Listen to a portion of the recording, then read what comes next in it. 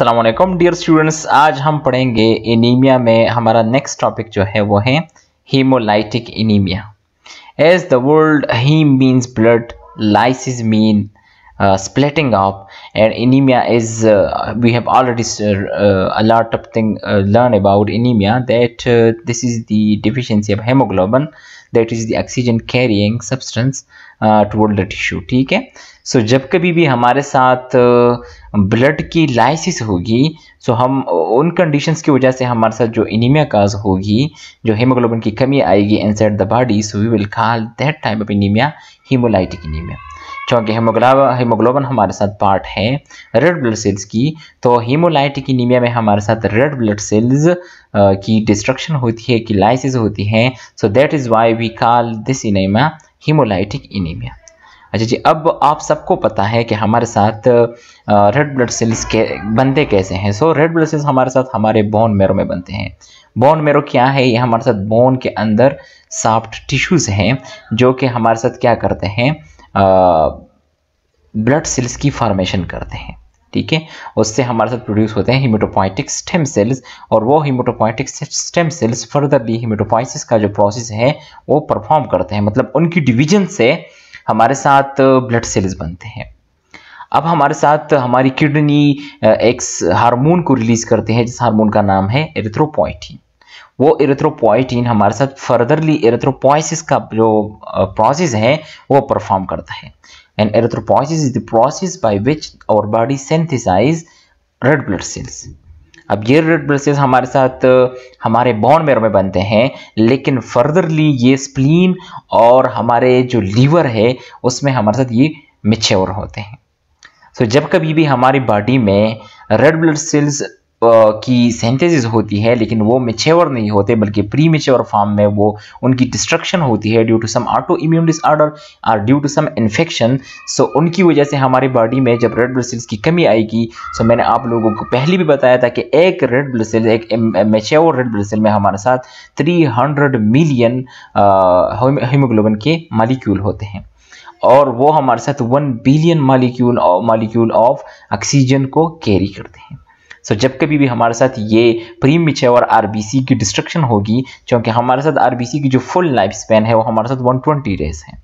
So let's suppose आपके साथ इनकी डिस्ट्रक्शन बिफोर 120 डेज होती है, सो इस कंडीशन की वजह से हमारे साथ एक एनीमिया काज होती है जिसको हम कहते हैं हीमोलाइटिक एनीमिया। ठीक है, सो haemolytic anaemia is basically what, whenever there is destruction of RBCs, red blood cells in the premature form, so we will be suffer from a disease that is called hemolytic anemia. It means our body will be deficient of oxygen due to this premature destruction of RBCs. Tissue level पर हमारे साथ जो perfusion होगा oxygen का वो कम होगा, और वो क्यों कम होगा? क्योंकि हमारे साथ जो हमारे जो RBCs हैं वो प्री मैच्योर फॉर्म में डिस्ट्रक्ट हो रहे हैं due to some auto immune disorder. अब हमारे साथ आरबीसी क्यों की सिंथेसिस क्यों होती है? जब कभी भी हमारे साथ ऑक्सीजन की कमी होती है हमारी बॉडी में, सो एरिथ्रोपोइटिन की जो हार्मोन है वो सिक्रेट होना शुरू हो जाता है। सो इस हीमोलाइटिक एनीमिया में हर टाइम हमारे बॉडी में ऑक्सीजन की जो लेवल है वो कम होती है, तो हर टाइम बॉडी में जो है वो सिंथेसिस ज़्यादा होती है, लेकिन प्री मैच्योर फॉर्म में इनकी डिस्ट्रक्शन बहुत ज़्यादा होती है।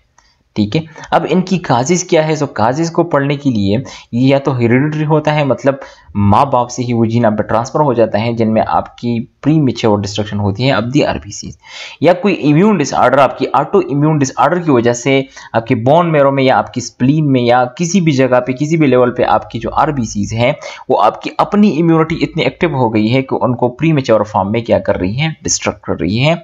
सो आपके साथ हीमोलाइटिक एनीमिया की कंडीशन काज हो जाती है, या कोई इन्फेक्शन हो जाती है अब द स्प्लीन, अब द लीवर, अब द बोन मैरो, अब द हेमेटोपोइटिक स्टेम सेल्स, अब द एरिथ्रोपोइटिन, जिसकी वजह से आपके साथ ये जो हीमोलाइटिक एनीमिया है वो काज हो जाती है। या रिएक्शंस टू मेडिसिन और ब्लड ट्रांसफ्यूजन, या लेट्स सपोज आपने कोई मेडिकेशन ली है जिसकी वजह से आपकी अपनी इम्यून सिस्टम एक्टिव हो गई है, या ब्लड ट्रांसफ्यूजन, आपने कोई ऐसी ब्लड ट्रांसफ्यूज किया है जो कि हमारे साथ ब्लड ग्रुप मैच नहीं कर रहे थे या RH फैक्टर मैच नहीं कर रहे थे, सो उनकी वजह से लेट्स सपोज आपकी इम्यूनिटी हाइपर हो गई, सो वो भी आपके सारे के सारे जो रेड ब्लड सेल्स हैं उनको एंटीजन समझ के उनको कहा जाते हैं, उनको डिस्ट्रक्ट कर देते हैं। सो उनकी वजह से भी आपकी जो आरबीसी की लेवल है वो डिक्रीज हो जाती है और उसकी वजह से हीमोग्लोबिन की लेवल डिक्रीज हो जाती है ड्यू टू हेमोलाइटिक एनीमिया। हाइपरस्प्लीनिज्म, या लेट्स सपोज स्प्लीन वो जो ऑर्गन है जहां पर आपके साथ मैच्योरेशन होती है आपके रेड ब्लड सेल्स की, सो वहां पर लेट्स सपोज कोई डिजीज है या उनकी जो हाइपरस्प्लीनिज्म हुआ है वो उनकी साइज बढ़ गई है due to some disorder, due to some physiological disorder, सो आपके साथ वहां पर भी इनकी डिस्ट्रक्शन इंक्रीज हो जाती है। सो आप हेमोलाइटिक एनीमिया से सफर हो जाते हैं। अब लेट्स सपोज आप हेमोलाइटिक एनीमिया से सफर हो गए हैं, सो कौन से सिम्टम्स आपकी बॉडी में अपीयर होंगे? सो चिल्स, आप शेवर करोगे, डार्क यूरिन, क्योंकि हेमाचूरिया होगी तो आपके यूरिन जो होंगे वो डार्क होंगे। इनलार्ज स्प्लीन, स्प्लीनोमेगेली होगी। फटीग, आप जल्दी तक जाएंगे क्योंकि एनर्जी कम होगी। फीवर होगा due to some infection. Pail skin colour होगा, ठीक है, आपकी जो पिंक कलर है वो पेल स्किन कलर में तब्दील हो जाएगी। रैपिड हार्ट रेट, आपका हार्ट रेट बहुत ज्यादा इंक्रीज हो जाएगा। शॉर्टनेस ऑफ ब्रेथ, हर एक एनीमिया में हमारे साथ शॉर्टनेस ऑफ ब्रेथ होता है। Yellow skin colour due to jaundice, आपके साथ लीवर का कोई डिसऑर्डर हो तो आप जॉन्डिस की वजह से आपके साथ आरबीसी की प्रीमेच्योर डिस्ट्रक्शन होती है। डायग्नोसिस, जब कभी भी हम एनीमिया को डायग्नोस करते हैं तो सबसे पहले हम फिजिकल एग्जामिनेशन करते हैं। फिजिकली लेट्स सपोज आपके साथ एक पेशेंट पेल है, उसकी जो कॉर्निया है वो आपके साथ क्या है, येलो है, पेल है, और लेट्स सपोज उसका स्किन बिल्कुल फेल हो गया है, उसके नेल जो है वो ब्रिटल है, वो साइनोज है, तो आप ये जान सकते हो कि उसकी जो टिश्यू परफ्यूजन है, अब ऑक्सीजन वो कम हो गई है। सो ही may be suffer from anaemia. फिर उसके लिए आप क्या करते हो, रेड ब्लड सेल्स की काउंट को देखते हो इन दी एससीबीसी कंप्लीट ब्लड काउंट में। कंप्लीट ब्लड काउंट में आप रेटिकुलोसाइट काउंट और रेड ब्लड सेल्स काउंट देखते हो। लेट सपोज वो कम हो गई है, सो इट मींस कि आपके साथ जो मैच्योर आरबीसीज है उनकी डिस्ट्रक्शन हो रही है। हीमोग्लोबिन लेवल हम देखते हैं, हेमाटोक्रिट लेवल, जो कि हमारे साथ आरबीसी की तादाद पर यूनिट वॉल्यूम बताती है हमें कि हमारे साथ इस वॉल्यूम में कितने आरबीसीज या कितने ब्लड सेल्स मौजूद हैं। सीरम एलडीएच देखते हैं, और एलडीएच हमारे साथ जो लैक्टेट डिहाइड्रोजनेज है वो तभी रेस होते हैं जब हमारी बॉडी में कोई ना कोई डिस्ट्रक्शन जारी हो, टिश्यू की डिस्ट्रक्शन काफी हद तक जारी हो, तो हमारे साथ लैक्टेट डिहाइड्रोजनेज सीरम में खारिज होता है, ये इनकी जो वीडियो है वो इंक्रीज होती है। सो एलडीएच भी हम देखते हैं कि हमारे साथ 105 और 333 के दरमियान में है या इनसे इंक्रीज हो गए हैं। So let's suppose if it is increase, so it means there is some destruction inside your body, ठीक है। अब इसके लिए हम ट्रीटमेंट क्या करते हैं? सो treatment blood transfusion. Let's suppose आपके साथ काफी हद तक आरबीसी की कमी आ गई है, सो हम ब्लड ट्रांसफ्यूज करते हैं ऐसे पेशेंट को ताकि हमारे साथ जो ब्लड की कमी है वो डायरेक्टली कवर अप हो जाए।